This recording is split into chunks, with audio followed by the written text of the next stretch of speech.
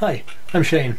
A few weeks ago, possibly a few too many weeks ago, and apologies to anybody that I promised this video to, I went to the Battlegroup South Wargames Expo Day show convention thing at the Bovington Tank Museum in Bovington. This is a wargame show in a museum full of tanks. There is basically no two ways about that. It is a fantastic experience. Just it's a working museum, so there are people wandering around, but amongst all the millions and millions of tanks, which range from the World War I first tank ever things that are divided into male and female for reasons I can't ascertain, to modern Afghanistan stuff like the Viking.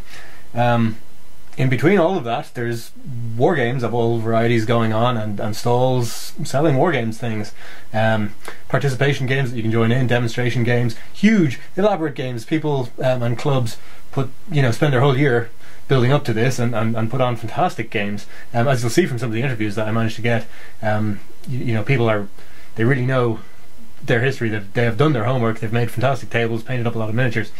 A really excellent event, lots of fun. So on my student budget, as you do at these things, I bought a few things, as well as trying to get some interviews with people, which actually takes a lot longer than I expected. And because I was relying on somebody for a lift, I was only there for part of one day, even though it's a weekend long event. So I only managed to get interviews with about 4 people, and coincidentally mostly about World War II games that were running. But there is all manner of games being played at this, from science fiction to ancient historical stuff. So I'm going to talk about a few things that I bought, even though they're just cheap and crap, but they're interesting to me, and I'll intersperse that with the interviews that I got. So I'm going to start off with fake plastic trees. Where are we? These palm trees. I'm starting to run a little campaign for some guys in my class who aren't really wargamers but really like the idea of it. A modern thing where the Arab Spring comes to a little desert island, and the local Royal Navy frigate that happens to be in the area sends in the Marines to try and reinstall the corrupt government that gets overthrown. So while I do have a collection of modern Afghanistan stuff, I was looking to branch it out a bit, and trees are hard to come by in any kind of quantity or quality. The model railway stuff is actually pretty ugly and crap and not very robust, and anything else tends to be kids' toys or very expensive. So I was delighted to find these for 10 for $2.50. Little plastic palm trees, multi-layered, very robust, so I can portable them around the place, which is unfortunately how I get to most of my games, and have to bring my stuff with me. The trunk is modelled, so I just need to put a bit of a wash on it, I think. They had a knobble on the end, but I've cut that off and I'm drilling holes.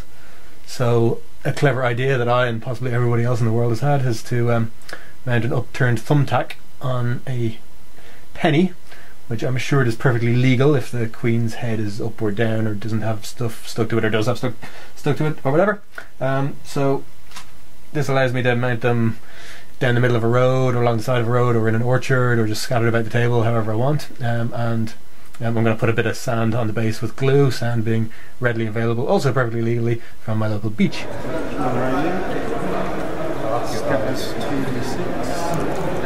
We're here doing the demonstration game of Battlegroup Overlord, using the Battlegroup World War II set of rules. This isn't awkward at all. And the demonstration game is for the British attack across the Odon River at Gavros and the 10th SS Panzer counter-attack. It's all stock from mortars. So far, I think we're about halfway through the game. We've been playing a couple of hours, on and off, with disturbances. Yeah, sorry about the disturbances. And as you can see, the British attack is closing in on the German main line of resistance. So far, I'd say the game's close. Useless. Most interesting thing that's happened? The most interesting thing that's happened, the appalling British morale and the removal of its pinning tokens at the end of last turn. Don't roll a 1, right? Yes, exactly. The vaunted SS Panzer crew who upped and ran off from their tank at the first sign of British shelling. And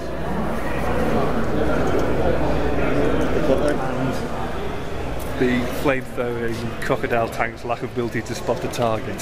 Thank God. when it spots a target, it'll be dead. Yeah. One more to go. Not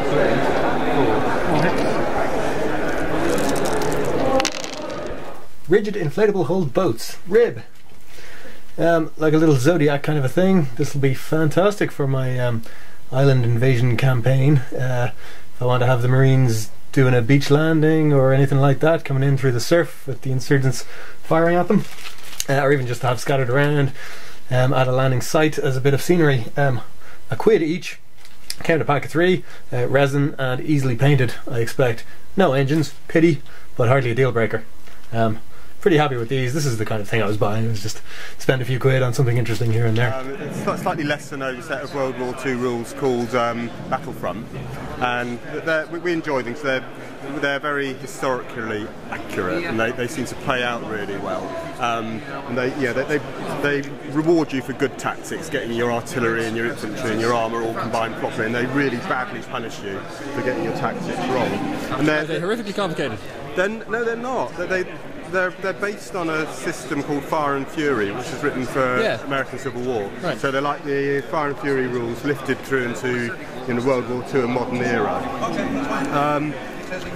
They're probably meant to be played on battalion level, but we like to take the opportunity, once a year of putting on a mega game. Right. So this is a brigade level game, and effectively it plays out as 3 mini battles all linked together.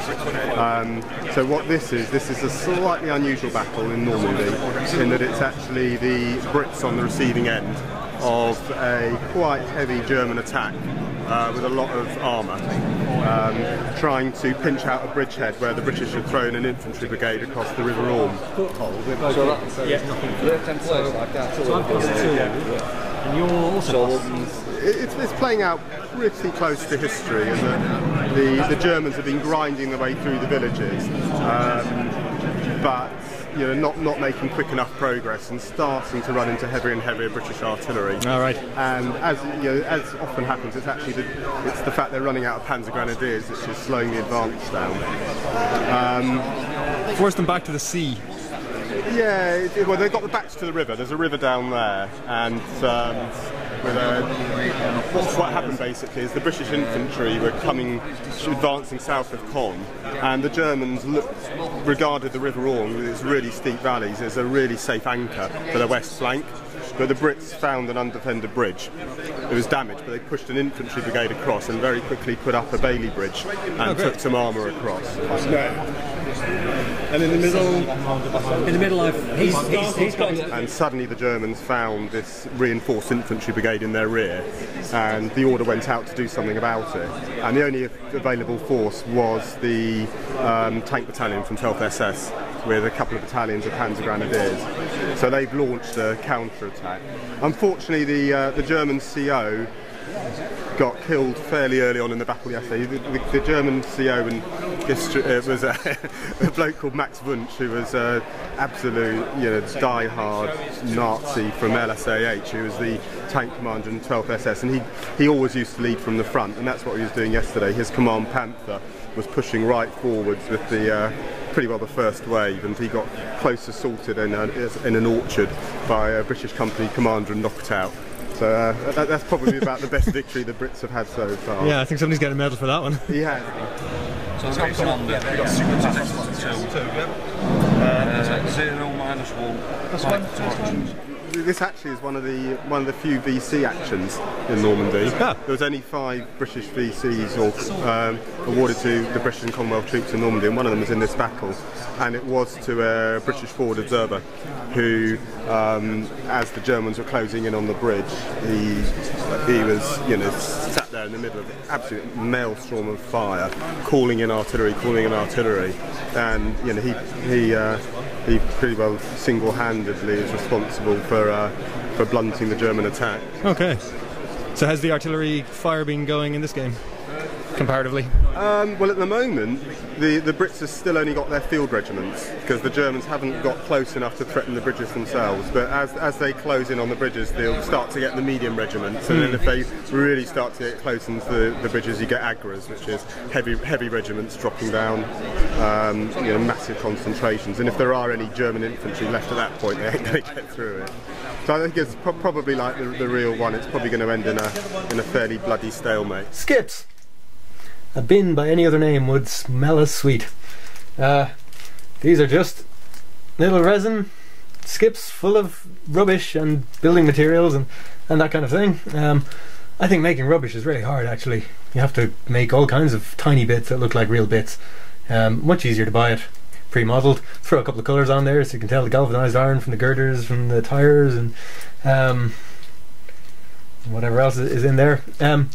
I think stuff like this can look really good if you're good at painting that sort of drippy rust effect, which I've never even tried, so I'm not expecting to be great at that, but better to have my first attempt on a bin than on a tank, I think. And I seem to have only got 2 of these, but really, how many skips does one person need? Thanks. So what are we playing? It's a Fire Force Rhodesia 1977-78, set in the Bush Wars in Rhodesia. We're doing drops to go and get terrorists, find the terrorists. Freedom fighters? Well, they called them terrorists at the time, they called them TERS, so we've sort of just, at the time, that's how they were seen by the Rhodesian Light Infantry who were fighting. We have got some parachute drops, and the parachutists do actually work. We'll go with that. Excellent. Oh, that's gonna hurt. Yes. And we have various pieces of kit that are specially built. Yes, he has just actually landed on an actual crocodile. Grab the link. We've got some scratch built stuff. The terrain was scratch built. This you cannot get one of those. That was scratch built by Ian, who's not here. Oh. It's ground support and spotting aircraft. Excellent. And various modifications done to the helicopters were done by members of the group. Cast the figures. Lovely. Actually, let me get the probably focused on that. Yeah, door gunner. That's fantastic. So those bits were made and cast, and we have one KKR with the 20mm cannon. Yeah. Thank you. Right, so what are we talking about in terms of the mission here? How's this working? Well, this is just finished. We're just about to restart. This is a participation game. We did win Best Participation Game. We won it in 2006, and we put it on again this year, and we won the Best Participation Game. We've only done 1 game today. We did 11 yesterday. Holy cow. So we're just about to start another game, but we're using Dave rules, and Dave made them up. Dave's not here just at the minute. I think he's actually over in the minicar stand, serving people, which is strange. But yes, we used our own set of rules with dice to see how far you could see and shoot and stuff. And it seems to, we've got through, as I say, 11 games yesterday, which is half an hour a game sort of thing. Bit of fun. Yeah.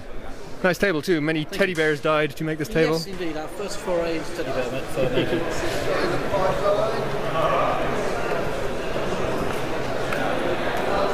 I was at a stand, the Square, which makes some excellent resin stuff for very cheap. I got a lot of their buildings and I've painted up every single one of them, in fact, in their Mogadishu line, which works really well for any Middle East or something-istan kind of setting. Now at Salute, which is the biggest wargames expo in possibly the world, which is in London, God, the scale of this thing is just insane. But at their Bring and Buy stand, I had used my eagle eyes to spot some lovely palm trees. Palm trees being trees of any kind being something that, to my dismay, somebody pointed out that wargames trees are always way out of scale because real trees are very tall compared to a person. So now whenever I see a wargames soldier standing beside a wargames or model railway tree, I'm always disappointed because it's only a few inches tall, and that's rubbish. So I've been looking for something huge, and I certainly got some beautiful huge trees here. These are made of etched brass, and I think possibly handmade by some person. But they've only got a wire piece coming out the end of them, so I wasn't sure how to mount them. So I asked the guy at the stand if he had any ideas, and after a bit of a rummage, yeah, I just got some ordinary flat resin bases, sort of textured sand, but hopefully if I can bend the wire around is what he was suggesting. I do have, I think, some here, some 2-part epoxy, which I was going to use for some scuba diving stuff. Frankly, if I'm going to trust my life to it, I'm going to happily trust my palm trees to it, even though I really like my palm trees. Yeah, so I'm just hoping that that'll be a simple and quick solution to the problem that I was having. Between the 7th and 12th of June 1944, we're representing the 1st Canadian Parachute Battalion, which were holding the Crossroads. 7th of June they moved down from the battery up in northern France to take the Crossroads as part of 3 para-brigades orders. They got attacked by the 716th Infantry Battalion by the Germans, which they held off. And then later on the day they got supplies up from 6th Airborne Division, which landed near Ranville with the light 75mm artillery and 6-pounders.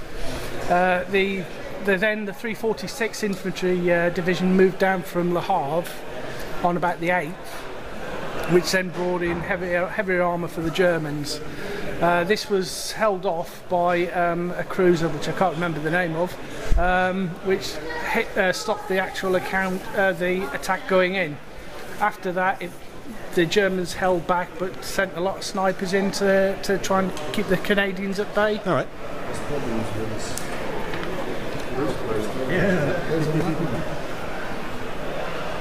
So, okay, well, this is bolt action, so you're not talking about divisions here. We're talking about individual dudes, right? Yeah.